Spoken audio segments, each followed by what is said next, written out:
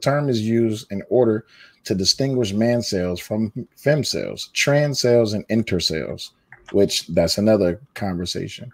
This differentiation is useful because man cells often face unique issues that distinguishes from near cells, which it's a lot of cells. I know it's kind of hard to keep up, but this is why terminology and the internet exists so we can get definitions.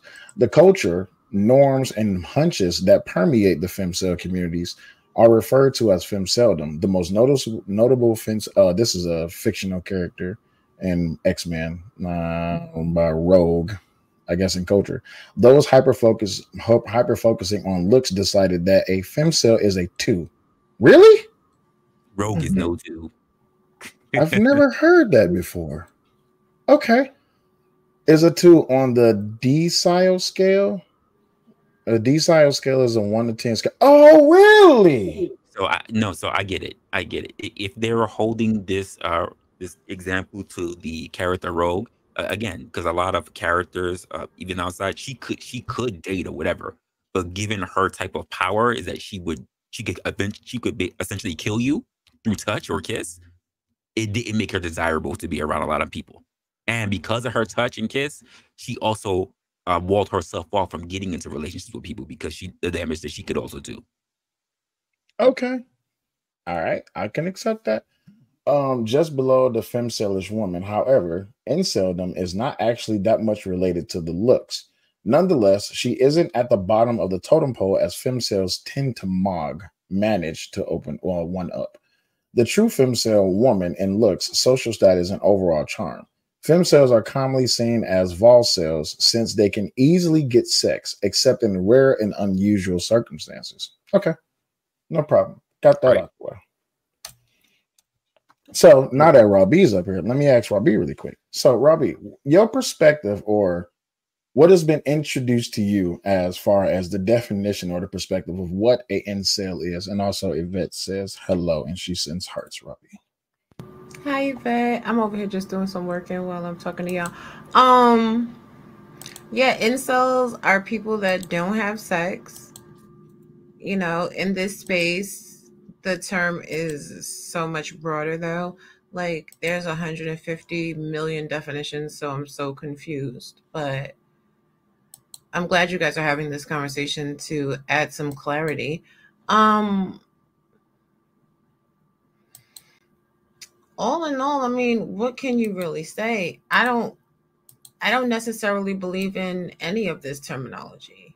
I think people are struggling with mental health issues. I think people are just socially awkward. And I think if people actually took some time to work on themselves and their communication skills, they wouldn't necessarily have such an issue getting into relationships. I also think the present state of like discussion that people are having is detrimental to the overall social archetype of relationships in the global community.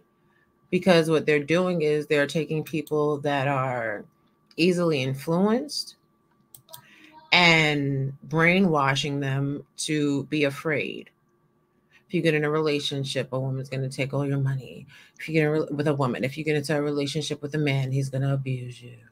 Oh, he's going to cheat. Oh, this, oh, that, oh, the third. Nobody is really having the real conversations about the positive aspects of relationships at all. It's almost as if that's a mirage or a fairy tale and it can never happen. So if you have people that are already having challenges interacting and talking to people, they have their own self-esteem issues and their personal fears, it just makes it that much harder for them to press on and press forward. So I don't think anything is like holding anybody back except for their personal experience and their ability to self-express. Really quick before we move on, I'd like to welcome to the stage Tommy B. Tommy B, hello, how you doing, G? What's up with you, man? Nothing much. Before I get to you, I do want to read a comment really quick. Right here. Thank you. Osman, what's happening, my guy? Osmond says, I would rather just go back to the original definition of incel. And you know what?